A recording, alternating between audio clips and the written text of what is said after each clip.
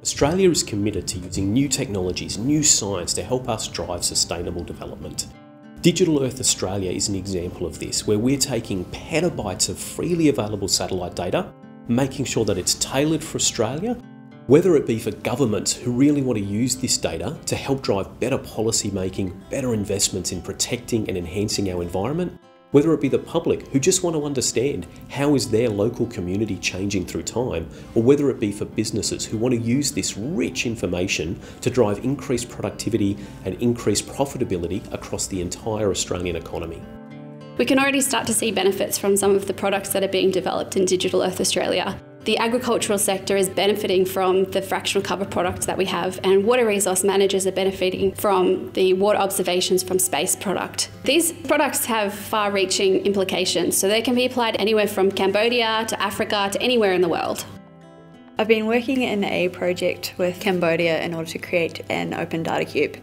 The idea is to use satellite imagery and a set of environmental data sets to produce a range of water management and drought predictive tools. I'm excited about being able to upskill individuals from a country to use an Open Data Cube, to be able to become part of the Open Data Cube community, which is all free, all open source. We're very excited about the new African Regional Data Cube. It brings this new data technology to 5 different countries in Africa that typically are not users of satellite data.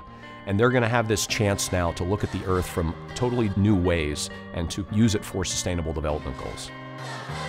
Initially, data was being siloed as a scientific tool, but what I've learned is data actually is an everyday thing that should inform, transform, and even inform how we do our daily business, from our own livelihood to environment and to policy and to how we engage as networks with globally and locally. We are especially pleased that with the launch of the African Regional Data Cube, that will begin to make the benefits of data revolution more real and tangible to data communities who have often been left behind.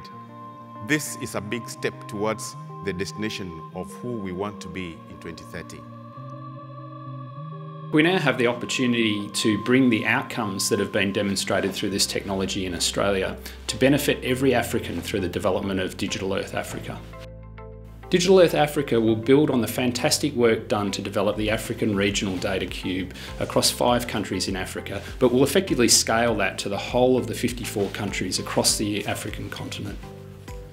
Digital Earth Africa will deliver an operational platform providing continuous updates of the decision-ready Earth observation products for use by governments, by NGOs, by businesses and individual citizens, updated every time a new satellite flies overhead. It will really support the sustainable development of Africa. It will deliver improved water, food, environmental and disaster security for every African citizen and improve the lives of all Africans.